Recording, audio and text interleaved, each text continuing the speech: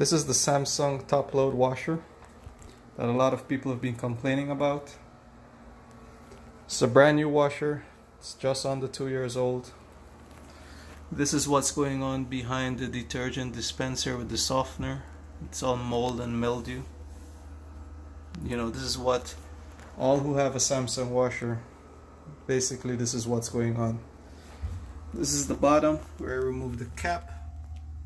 That's what's under there. That's what's being distributed to your clothes as you're washing these Samsung disgusting washers, which they failed to recall.